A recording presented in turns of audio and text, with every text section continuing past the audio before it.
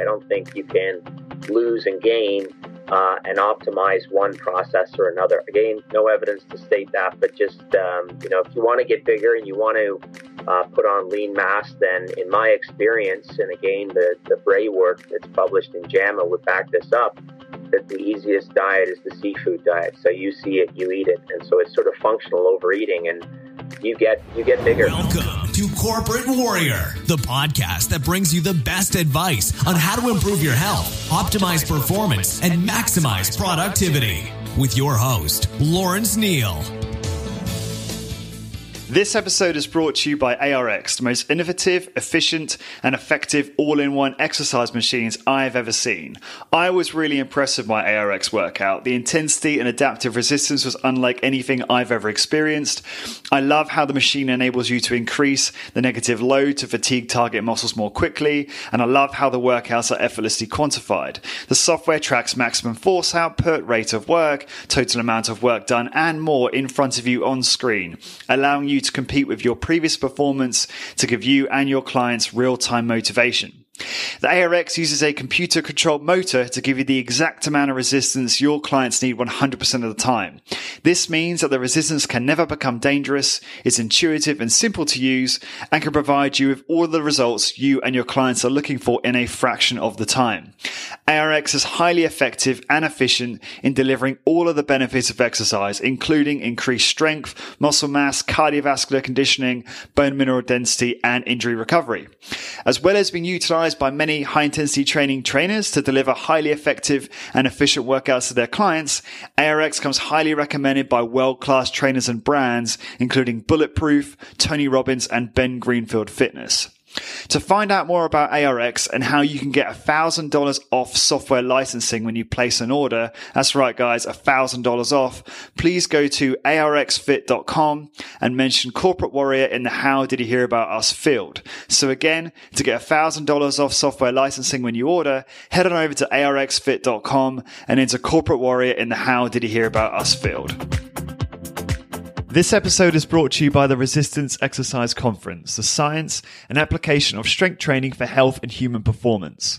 Would you like to learn from the top strength training researchers, network and connect with other exercise professionals from all over the world, join a welcome reception on a Friday night to build relationships with other strength training professionals, experience an early morning workout from an expert trainer to kickstart your Saturday, and get inspired, rejuvenated, and focused on your strength training business? I certainly do, and that is why I am attending and interviewing all of the speakers at the event. The Resistance Exercise Conference will be held on the 9th and 10th of March 2018 in Minneapolis, Minnesota at the Commons Hotel. To get 10% off your entry fee, head on over to resistanceexerciseconference.com, click the registration button, and enter Corporate Warrior 10 in the promo code field in PayPal.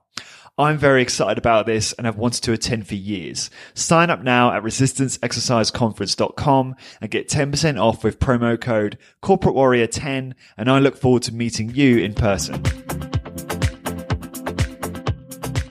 Hi guys, I am Lawrence Neal and welcome to another episode of Corporate Warrior, the podcast that teaches you how to optimize your high-intensity training protocol and your high-intensity training business to help you achieve your health, fitness, and business goals.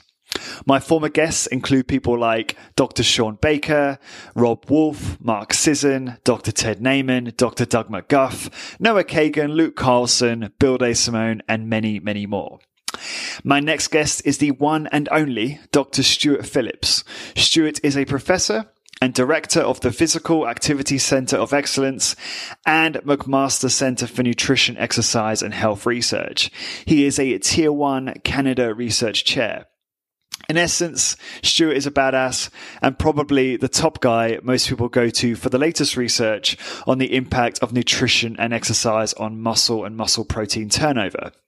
You are going to love this episode since we talk about a lot of the stuff you are no doubt very interested in, including the most effective interventions to stop and or reverse sarcopenia. We get into a lot of detail regarding resistance training protocols, including progressive overload versus just going to failure with similar loads, single joint versus multi-joint protocols, his thoughts on conventional high volume training versus high intensity training regarding optimizing muscle hypertrophy and strength. We talk about his thoughts and research on optimal daily protein intake and his thoughts on the zero carb craze. And should I be concerned I'm going to get some terrible disease eating all of this red meat? So for all of the show notes and links for this episode and all episodes, please go to corporatewarrior.org and don't forget to hang around at the end for your free gift. And without further ado, I give you Dr. Stuart Phillips. Stuart, welcome to Corporate Warrior. Really appreciate having you on my show. It's an honor. My pleasure. Thanks for having me. So in preparation for this, I was watching a lot of your presentations on YouTube, a lot of your podcasts, sifting through some of the literature, and I was quite annoyed at myself because I don't know why it's taken me this long to review a lot of your stuff because, I know James Steele really well and James Fisher and probably some other of your colleagues, and they talk about your work all the time. And it's just taken me this long to really get round to consuming it. And I've really enjoyed it. I've learned loads, which is great. So I wanted to kind of start off by learning a little bit more about you before we kind of get into some of the science. So you've spoken before about how you used to be really interested in rugby and ice hockey. And how you used to lift for performance, to improve your performance in your sport. And I was curious, I haven't heard you say, why you got into this profession and why you decided to focus on the impact of nutrition and exercise on muscle protein turnover. So was that inspired by these hobbies that you had? Is that how you ended up getting into it or some other? Yeah, actually, it's an interesting story. It's a true story. I was dead set on going to medical school. And in the last year before I was due to graduate, I was playing rugby in the summer, and I broke my leg, actually fractured my kneecap. And so I spent a long time in a cast, and consequently, I couldn't play rugby for my university, which I was planning on doing. And I had time on my hands to do something. So I took up a thesis in my fourth year of university, and it kind of flicked a switch for me. It really did change how I looked at research. And then I just gravitated towards nutrition, having taken a nutrition class at my fourth year. I found a supervisor who was doing some work in athletes, and really it just sort of spun off from there. So it kind of combined a lot of my likes. I really liked learning. I really enjoyed science. I really enjoyed nutrition, and then combining it with the exercise was really the hook for me. So kind of came at it accidentally, but haven't regretted anything since. So, but if you told me when I started, hey, you're going to end up doing this as a career, you're going to do research, you're going to be a professor, I'd have been like, no way.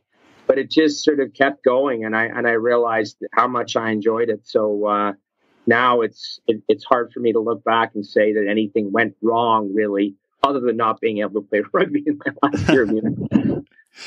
You strike me as being, the more and more I learn about you, you strike me as being really obsessed, and I mean that in a complimentary way, in like what drives muscle hypertrophy. As being one aspect. And I just wondered, like, what is it that drives you to want to get, find more answers around that? Like because I don't get the feeling, like, whilst you obviously strength train yourself, and I've heard you talk about that, you don't strike me as someone who wants to become, or is obsessed with like competitive bodybuilding or something like that. No, I've never body built. Anytime I ever lifted weights, it was always for the sport that I was playing, to be stronger and better in that sport. So I have to admit to not having sort of lived the lifestyle, if that's the right way to say it. Not that I don't understand what bodybuilding is about or the hypertrophy routines. I've seen umpteen sort of different routines. I used to train, in my very early days as sort of a part-time gig, I used to train teams and work with a few bodybuilders, not too many, admittedly, but more for sports performance than anything else. What really drives me, I don't know. I guess it's hard to really say other than I never get tired of learning. I'm surrounded by a terrific group of research fellows and PhD and master's students, and then a huge undergraduate population whose thirst for knowledge just sort of, keeps pushing me as well. So they keep asking good questions. Other friends and colleagues ask good questions. And I think that was probably my entry into all of this was I never got tired of learning, and I never have. So, and if I sort of say anything to my students, it's try and be a lifelong learner and never close your mind to one thing or another, and always be open to different ways of looking at things and different opinions. So I guess it is an obsession. I do have obsessive traits and tendencies, probably like a lot of people. But I see it as a productive one, and it's so it keeps me going. Cool. And I guess, one last question on, I guess in terms of like, what's what drives you to research this area and to go as deep as you have and to continue to be passionate about it. How do your findings, obviously you guys have made a bunch of discoveries in terms of like, protein intake and ways to achieve muscle hypertrophy and stuff like that. How are they applied in the real world?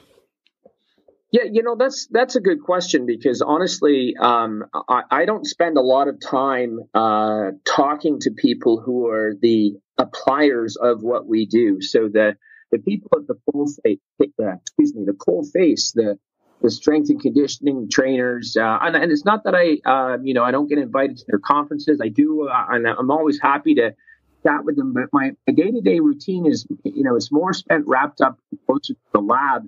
Even though my primary lab is, it's a gym, but the wet lab where we've taken, blood samples and muscle biopsies and that sort of thing that's what drives a lot more of my time, rather than the application. So I freely admit that, but I'm not completely out of touch with, the latest sort of dogma and theories and what people think makes men and women stronger, faster, etc.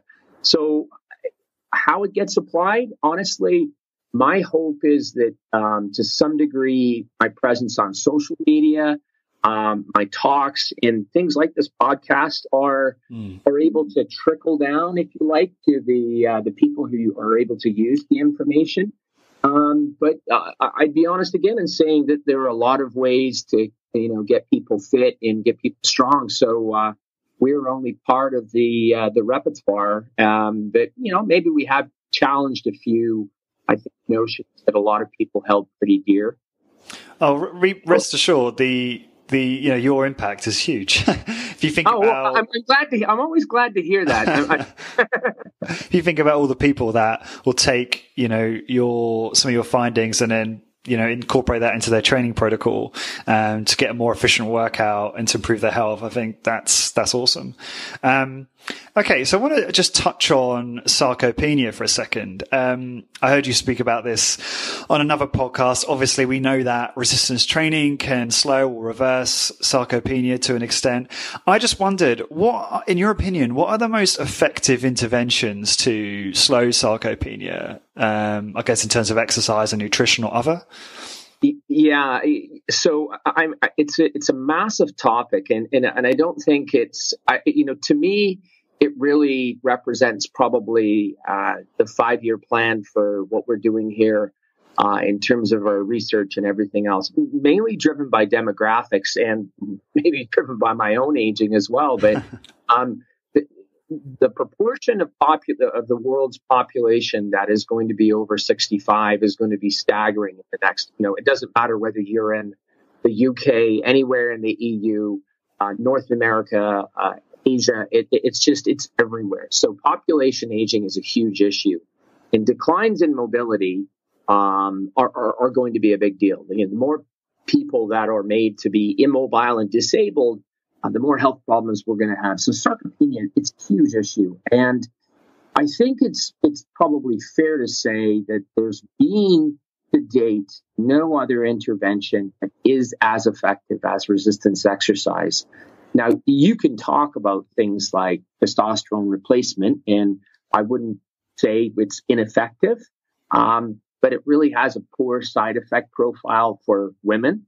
And I'm not sure that it's considered 100% safe even for men. Now, on measured titrated doses, people might disagree with that. But why is that? Sorry? Why would it be potentially unsafe? I think the biggest risk with testosterone is probably related to, most reproductive tissue cancers, and prostate cancer being the chief amongst them, that is the biggest risk for mortality in men over the age of 40, is that, there's a reason why testosterone declines biologically, I think, and obviously augmenting it artificially would, I think, increase your risk for prostate cancer. Now, again, a lot of people would disagree, but I think the long-term data on that's probably not yet available, I would say. So we're going to find out, because there's a generation of men who have been on testosterone, low-dose testosterone, and, we're going to see what happens. Cardiovascular disease is another aspect. But, if you're going to talk about non-pharmacological intervention, then there's no doubt resistance exercise, and we've advocated for a long time, and in combination with higher than recommended protein intakes and probably well-timed, high-quality protein, all the things that the bodybuilders have, figured out are the most effective ways to offset muscle loss. Awesome. And I'm going to ask you some questions about... Sorry, were you going to say something else then? No, I'm all good. I'm certainly going to ask you some questions about protein intake. Now, going on to resistance training, got a bunch of questions I've been really looking forward to ask you. When people come to you and say, okay, Stuart, I want to undertake some kind of exercise regime, what do you recommend to them in terms of like a protocol? Yeah, it's interesting. My tune on that has changed over the years, and I'm very fond of telling particularly younger men who ask that question. I said there are two types of people. There are guys who or girls who talk about lifting weights, and then there are people that do it. So I say that number one variable that is more important than anything else, sets, reps, and everything else, is getting to the gym. So I think that's where, the participation statistics on resistance exercise in North America by self-report, so I think it's an over-exaggeration, is that about somewhere around 8 to 9% of the population regularly engages in resistance exercise. So that's horrific in my estimation, given the health benefits and everything else that it can imbue. So I say to people that the program that's best is the one that gets you coming back to the gym. Now, sets, reps, and et cetera, how do these things progress? I have to be honest that I don't talk about those variables much anymore. I start with something basic, and it would probably be, if you follow the American College of Sports Medicine guidelines, 1 to 2 sets, probably around 60% 1 RM, get over the soreness, and then progress from there. But honestly, I think that the multitude of variables that are tweaked in terms of drop sets and these sorts of things become relevant only for the people that are at the really high end of the food chain and really drive themselves. For the masses, for the mere mortals, I think that it has much more to do about just getting to the gym. So I answer that question a lot differently now than I did, 20 years ago when I first started at McMaster. And I'm a little bit unapologetic about that because I know it pisses a lot of people off. But frankly, if you don't go to the gym, then nothing happens. So sets, reps, splits, blah, blah, blah, just get in the gym and train with purpose. So, and then find somebody, if you don't have the routine, that knows what you're talking about. And you can get like all kinds of things work to make you bigger and stronger. There's not, I'm really not what's the right word. I'm underwhelmed by a lot of this science of this routine is better than that routine. I just don't find it overly compelling because there's so many variables that you can change that no one routine can be so superior to another that it would force me to say this is what you must do. Yeah. Just on that then, I mean, what variable do you think is the most important when trying to optimize one's results in terms of, I guess, muscle hypertrophy? You know, some people think it's just get to failure is pretty much the only variable that matters. What do you think? Yeah, it's hard to say. I mean, you know, I use the word failure. I don't like to use the term. I say fatigue because failure has all kinds of negative implications. But I mean, the main point is probably, and you know, people have attempted to look at programs and say what's most important. Probably you need to be in the gym a minimum, I would say, of 2 times a week. 3 may be better. I think after that, the returns begin to diminish. Doesn't mean that if, like, you know, don't get me wrong, I'm in the gym 5 days a week. So in my youth, I was in the gym 6, 7 days.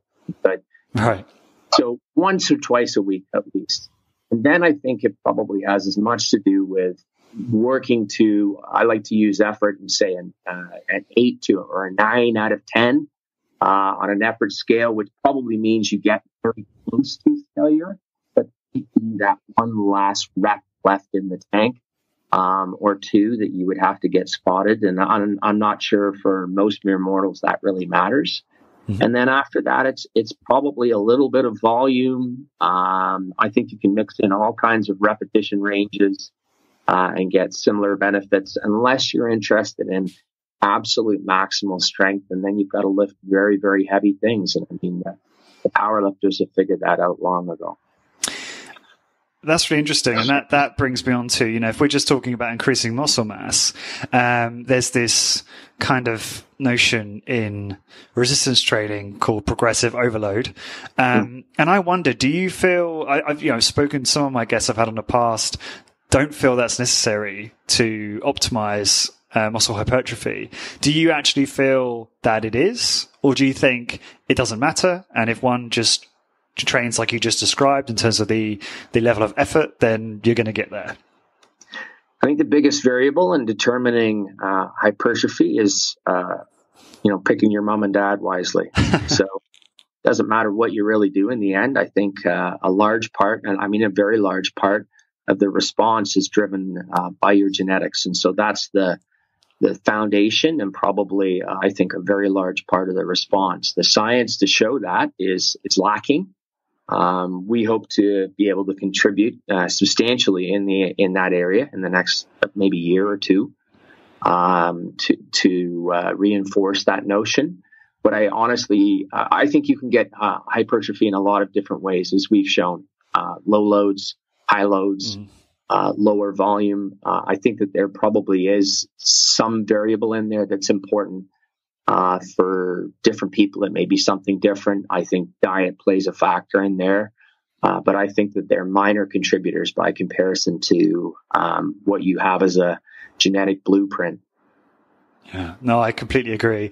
And I know I'm really splitting hairs now, but this debate about I don't know if it's still an ongoing debate or whether you've published anything recently on this, but about direct work versus like compound work on muscles. I listened to an interview you did. I think it was with Brett Contreras, and it's probably like 4 years ago or 3 years ago now. So I could be completely out of date with this. And his view was that, you know, direct work certainly was back then. Direct work was optimal for, you know, muscle growth, and that, you know, if one wants to optimize one's appearance, that you can't just rely on a routine with just big movements. However, I know Paolo Gentile's group did a study comparing the two, so comparing multi-joint and single joint, and showed no difference. However, it was a really small group. It was 29 men, and they were all untrained. So I don't know if that applies to a large group and obviously people that are advanced. So what are your thoughts on that? Yeah, look, I think that it's great. I mean, people are doing some great science in this area and trying to answer the questions, which I think is terrific. And I agree around Paulo's findings, and you know, the attempt to answer the question, and then you know, people say, oh, it's untrained subjects, you know, those are just noob gains, and you know, and I have to chuckle a little bit because I have to find out what noob gains were when I first term. But Brett works with some, you know, very high end bodybuilders and figure models and figure competitors, And I think I'd be fair in saying, and I don't want to misquote Brett, but I was at a conference much earlier this year with Brett and listened to him, and we talked about some of the routines, particularly that he put some of his female clients through, and they vary tremendously. I don't know that he would agree 100%. I mean, I think he has a general philosophy, but I'm not so sure that he would subscribe as hard, to one or the other now as he would have previously. I think he sort of maybe agrees with me, and we agree to disagree on some things that, to a large part, it's it's some sort of inherited capacity, and then after that, some people can withstand a lot of volume and they can train 5 or 6 days a week. Other people just seem to be able to not to be able to tolerate that. And I'm not saying that that's a genetic characteristic. It could be something, mental or psychological or neurological. But certainly, I don't know that he'd be as hard and fast on that. And, march on science. I mean, I hope that we can answer the question in an evidence-based fashion. But I do think that strength and conditioning is an area that is dominated to a large degree by people's experiences and anecdotes. And you can begin to believe one scheme or another based on one or two responsive athletes and forget about, several other athletes that you've kind of left by the wayside because they were like, oh, I just can't handle this. And you're like, oh, well, too bad. It's sort of like the East German high block periodized sessions that would kill some people. But, the East Germans had a slew of really great lifters in that time, and probably helped by a lot of other things, agreed. But they just had to stand it. You cast the other ones aside, and then all of a sudden this becomes good to train, but it's good to train because that's the only way, and that brings out. Sorry, Stuart, you cut out there for that last sort of 10 seconds. Well, I said I think that the anecdote of success really dictates to a large degree what some people view as the way to do things, and the people that aren't able to tolerate or don't respond, whatever that is, are sort of forgotten. And it's just this works for some people because it allows some people to express their best and become their best, but it doesn't work for everybody. So again, not to dismiss a lot of science is being done, but I think people need to be very careful when they say this is the best way. It's a way, but maybe not the best. Yeah, like it's because we're kind of talking about selection bias a bit here, aren't we? So, I live in Ireland and I've joined the gym here, and like, I don't know whether just Irish men just tend to be bigger than English men. But like, I am easily the skinniest guy in this gym, and it's unreal. Like, every guy in there is just jacked and they might be on stuff. I don't know, but, it's so prevalent in this gym that it almost makes me forget about things like selection bias. I start thinking, oh, what are they doing? And then I'm like, no, this is definitely a selection bias going on here, because it's just nuts though. I've never seen anything like it. Even when I was living in England and I train at gyms there, I wouldn't be the smallest guy in the gym. So no, it's interesting, and I think there's so many people fall for that, don't they? Yeah, listen, look, I mean, if you are ever in the United States and you want to, so you spend a lot of time in gyms, and it's not surprising that all of a sudden you find yourself sitting next to somebody in a gym who is, there's always going to be somebody that's bigger. But when you go to some of these NFL combines, for example, even with college age players, so I think people look at U.S. college football and they say, look at those men. And I say, a lot of those men, in quotation marks, are 18, 19, 20 years old. They're very young. And yet they are astonishingly big and astonishingly strong. And, a lot of them are African-American by descent. And we know, data will tell us it's not a racial comment, but there is a propensity in African-American males to have genetic polymorphisms, which allow them to have greater muscle mass, or at least have a propensity to have greater muscle mass. And you see hulking, and I mean hulking human beings, not all of them African American, admittedly, but these guys are monsters. And you all of a sudden you realize, they say, what routine is this? And I can take you from one university on the West Coast to one university on the East Coast, doing totally different things, but they all have monstrous men playing across, particularly the offensive line. I mean, we're talking about, on average, about 140, 150 kilos. That's impressive. Wow. As a 20-year-old or 21-year. I mean, I don't know what these people do for the rest of their life, but they are big human beings. Oh, that's really interesting. So again, like I know, again, we're sort of splitting hairs, but there's a couple questions I wanted to ask within this category. My feeling is, based on, I guess, my experience and what I've read and listened to today, is that I don't think there's much difference between working out, in a conventional style, so working out with multiple sets and multiple times per week, versus doing a high intensity training routine, so single sets of failure, let's say 2 or 3 times a week. And I know that Brad's group published a meta-analysis of single set versus multiple set. But I also know that James and both the Jameses over in the UK published James Fisher published the meta-analysis, beware of the meta-analyses, and then highlighted the crisis of replication. And so I just don't feel like there's much difference. And with there being, potentially no different, or little or no difference, with high intensity training being that much more efficient, I feel like that's the more kind of efficacious path. What do you think about that? Is my cognitive bias really coming into play here? So I'd be honest, and we chatted a little bit about this before we started officially chatting here, is that, so I have a very good friend and colleague here at McMaster University named Martin Gabala, who has really done some terrific work on high intensity training, aerobic style. So, and as he points out, and quite correctly, the number one cited reason why people don't work out is a lack of time. And it's almost universal. Like, you can take it across a lot of countries. Probably doesn't transcend socioeconomic status too much, but oftentimes it does. People say, I just don't have time. So time efficiency, if that's truly an excuse, then is a very important variable to consider. And a lot of people have sort of, poo-pooed or dismissed our low intensity work, saying it takes longer. And I said, I always say, don't get me wrong. We never did publish that stuff to say, you should definitely do this all the time and never do anything else. That's not the point. The point was to say it and a lot of other things work. But coming back to your time crunch question, I think it's important. I'll state for the record that I agree.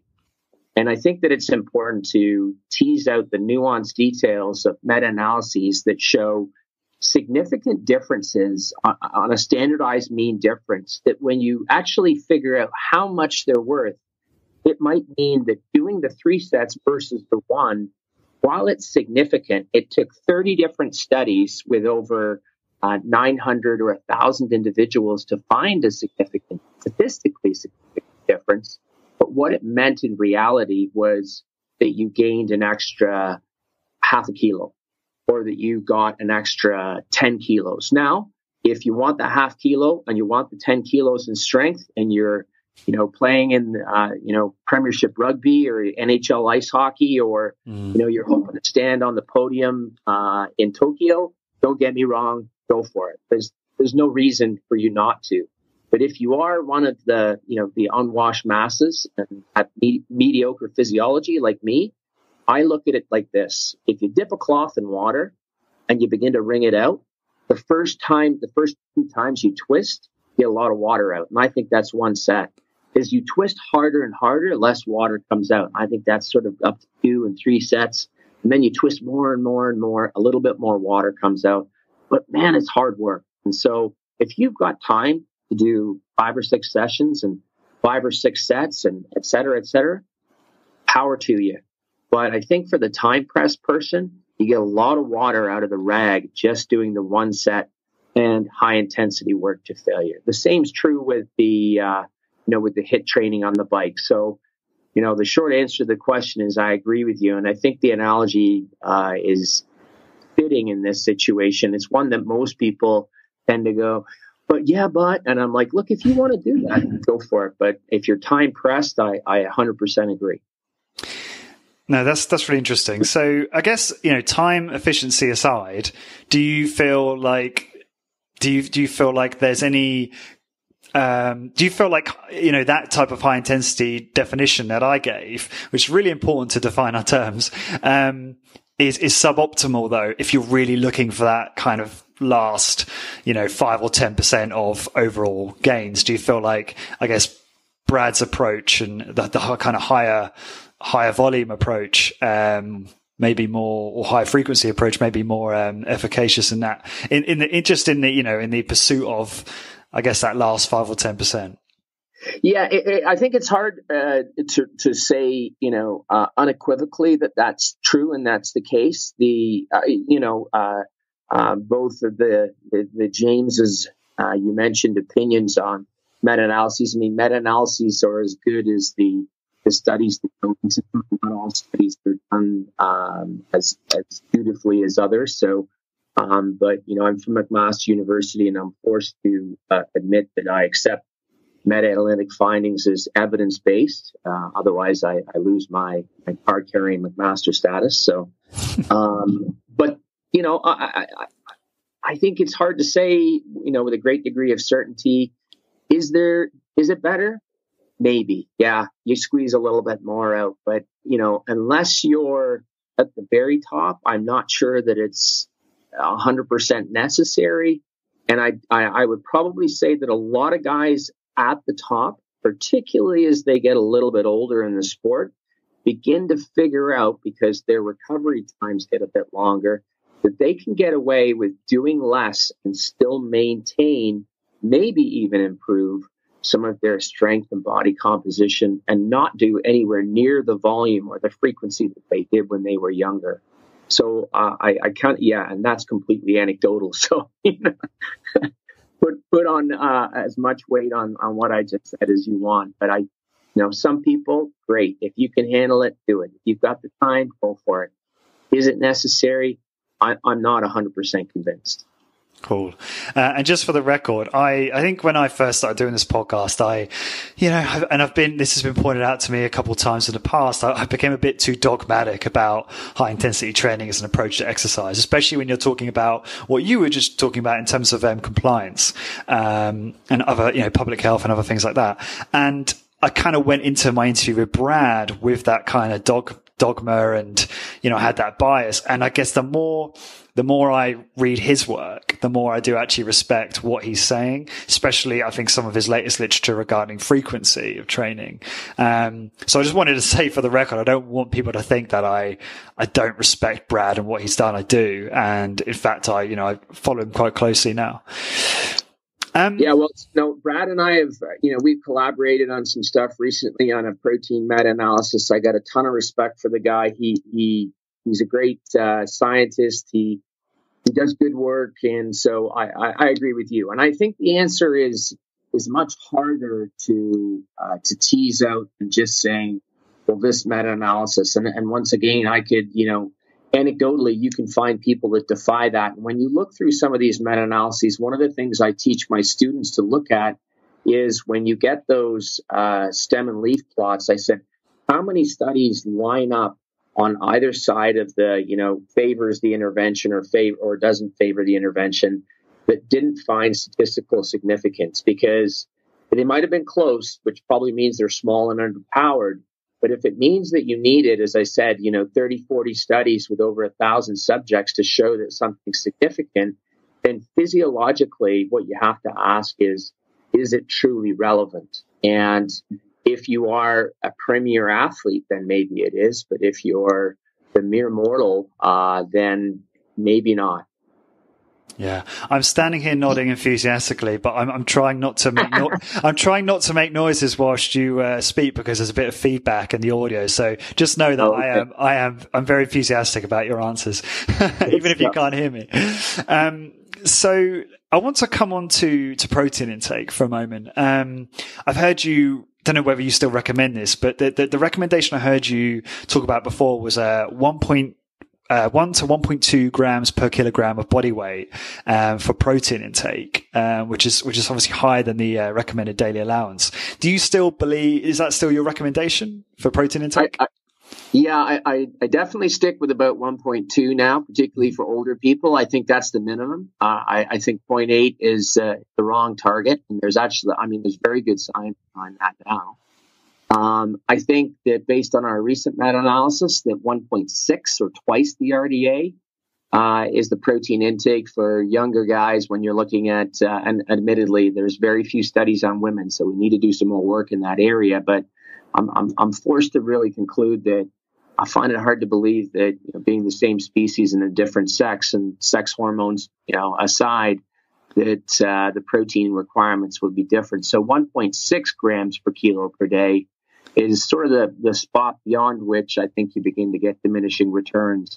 Brad and Alan, who are both Alan Aragon, who are co-authors on our meta-analysis, tend to push the upper limit of the confidence interval that we had on that in that one paper to about 2.2. And, if I wanted to say quote unquote upper limit, then 2.2 would probably be it. But I think it's sort of like 1.6 is, well, that's like doing the one set, and 2.2 is like doing the three sets. You've got a lot of water out of the cloth at 1.6. And I don't know that the returns in terms of muscle mass and lean mass gain when you go to 2.2 are as great, at least as most people perceive, and definitely not as big as a lot of supplement companies would have you believe. Interesting. So when you kind of alluded to there, and you've mentioned in the past that you think there may be, benefits in obviously exceeding 1.2. You mentioned 1.6. I just wondered what might be the benefits in exceeding this dose, and how does that work? Like, what might be the mechanisms there? Yeah, well, I think that you only have to look as far as Joey Antonio's work, where he's had people on very high intakes, 3 and 4 grams per kilo. I've seen a bit higher, particularly in smaller female figure competitors when they cut. And I think that the main point, and he constantly, when I post something on social media, he said, well, our study. And I'm like, yeah, I get it. But the point is, in his studies, there's no benefit to those higher intakes in terms of gaining lean mass. What he does see is a reduction in body fat. And there, what I think you might be seeing is the satiety effect of protein. I don't know if there's much doubt, and, I'm not a satiety expert, but protein is one of the most satiating macronutrients. So, you reduce your calorie intake spontaneously because you just feel full. You don't have a lot of appetite, desire, drive to eat. And it's also probably true that protein as a substrate is biochemically, and I don't care what anybody says, you can show me the metabolic pathways, but is very difficult to turn into fat. So overconsumption of protein does not lead to fat gain. It's ridiculously hard to do. And even in situations of overfeeding, George Bray's work would show that what you do is you begin to lay down a little bit more muscle. But it's as a macronutrient, it's both satiating and it does build muscle. At some point, a lot of these athletes just, you got to shovel some fuel into the machine. So, the figure competitors and the bodybuilders, their diet becomes built around protein until they might want to just, fill out on some carbs and going into the competition phase. But that's sort of my take on that. If there's any advantage to it, but it's definitely not muscle building, I don't think, beyond, 2.2 would at least be the upper limit. Yeah. This is really interesting. I would completely attest to what you're saying. And I wondered as well, is there also, the more, at the end of the day, if you're eating high protein, there's a thermic cost as well, like a calorie burning effect there too. Is that fair to say? Yeah.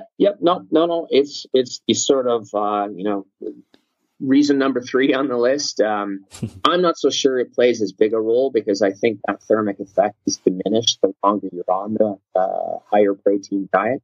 I don't have any data to support that, but just sort of a guess on what happens to some of the biochemistry. But I do think that that's, I mean, it's calories in and then calories out, right? So you're burning a little bit more in terms of, being able to assimilate that food. So, it every little bit begins to add up. So, So I've been experimenting with some quite controversial diet recently. I had a Dr. Sean Baker on the podcast who's you're familiar. Oh, okay. I am. So obviously he's been zero carb for the last, I think, 8 or 9 months, literally eating, huge portions of red meat once or twice a day. Yes. And I've since moving to Ireland, I actually ate twice a day. When I first moved here, because I was living with my girlfriend's mum and she wouldn't let me cook. So to be more convenient, I just kind of settled with, she would cook 2 meals a day and we would have 2 meals a day and that's it. Right. And I then carried on doing that. I was looking at my body composition. I was like, oh, this is, I'm sometimes eating crap in these 2 meals, but my body composition seems to be improving. And obviously you could, just say that's down to the calories. But anyway, since moving and then kind of setting up my own place here, I've basically embraced kind of Sean and kind of Ted Naiman as well as another, of just eating 2 large meals. So doing kind of intermittent fasting and then eating a large kind of lunch, which is sometimes, 2 steaks or a steak and a small omelette. And then in the evening, another steak and then normally a potato or vegetables. And that's what I've basically been doing for kind of 4 months. And I've, my body composition is the best it's probably ever been as a result of that, which is fascinating to me. And I just wondered, do you think there's any downsides to eating in that fashion? Because I know that you've spoken before about how greater meal frequencies might be important from a protein intake point of view. Yeah, so to be clear on the greater meal frequencies, we talk about that with athletes who are trying to optimize body composition. So we talk about trying to hit the system with protein to build muscle mass. Now, losing fat is a different situation. I think you can do both at the same time. We've shown that, and a lot of other groups have. Some people don't believe it's possible, and some people still write blog posts saying it's not possible, but they just haven't read science, I don't think. But it's not optimal for either. I don't think you can lose and gain and optimize one process or another. Again, no evidence to state that, but just, if you want to get bigger and you want to put on lean mass, then in my experience, and again, the Bray work that's published in JAMA would back this up, that the easiest diet is the seafood diet. So you see it, you eat it. And so it's sort of functional overeating, and you get bigger. A lot of guys who haven't been gainers begin to be gainers, but they get fatter too. The diet that you're following, I think for altering body composition, obviously it works for you.